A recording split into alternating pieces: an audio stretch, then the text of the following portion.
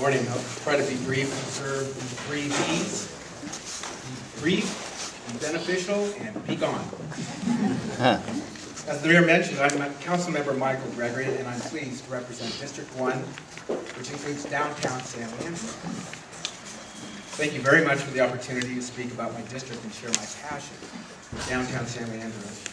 Today I'm going to focus on the catalyst for many positive things you'll hear about over the next hour and a half, which is Transit-Oriented Development Strategy, or TOD strategy, and how the policies and ideas contained in this comprehensive strategy have and will continue to change downtown San Leandro for the better. First, let me tell you a little about TOD strategy. The document was adopted in 2007 by the City of San Leandro after nearly 2 years of community input and a tremendous amount of work by talented city staff, consultants, city officials, and most importantly, the Citizens Advisory Committee. At one point I think it was 27, and I think it finished up a strong 24. This hard work and dedication did not go unnoticed, as the document has received multiple local and state awards, including a Comprehensive Planning Award for a small jurisdiction from the Northern California chapter of the American Planning Association. The Growing Smarter Together on the Ground, Getting It Done, Focus Growth Award from the Association of Bay Area Governments. An honorable mention for Smart Growth from Breathe, California. But most importantly, the adoption of the TOD strategy positioned San Leandro to win over $25 million in grant funds to date, including one that's dear to my heart, the Safe Routes Transit Grant, which accentuates my personal commitment to increasing our active transportation. Being at the forefront of this movement, we will likely receive additional state and federal grants in the future. So just imagine the Department of Transportation, HUD, talking to each other. First time probably ever.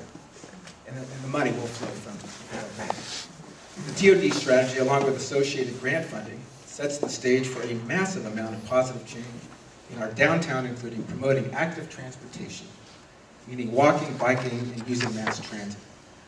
Active transportation is one of the key elements to help address climate change by reducing vehicle miles traveled while promoting a healthy lifestyle.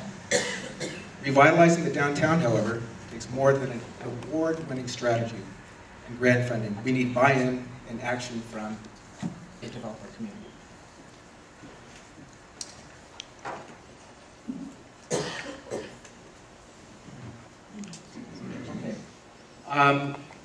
For those of you who don't know where our TOD is, it's headquartered here at the intersection of Davis and East 14th, and it's a half-mile circumference. It goes up to Bancroft Avenue, actually, but it's essentially a circle. And within that circle is how we have defined our land use. So as you can clearly see on our downtown investment map, not so clearly, but very clearly on the back of your agenda, you'll also find we have a tremendous amount of development activity coming down the pipe. From new high-density housing and mixed-use development to Class A office space and capital improvement projects, San Leandro is defying the recession and redefining our downtown. Just last week, 400 new employees moved into Creekside Office Plaza and joined our downtown.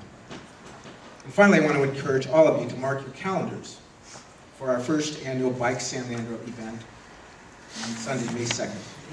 This event, which begins and ends in the heart of our downtown, is being organized by the Downtown Association and encourages San Leandrians to get out and enjoy downtown San Leandro from the best vantage point possible, the saddle of a bicycle. For mountain bikers, a vigorous 13-mile ride of the Lake Chabot bicycle loop is being offered.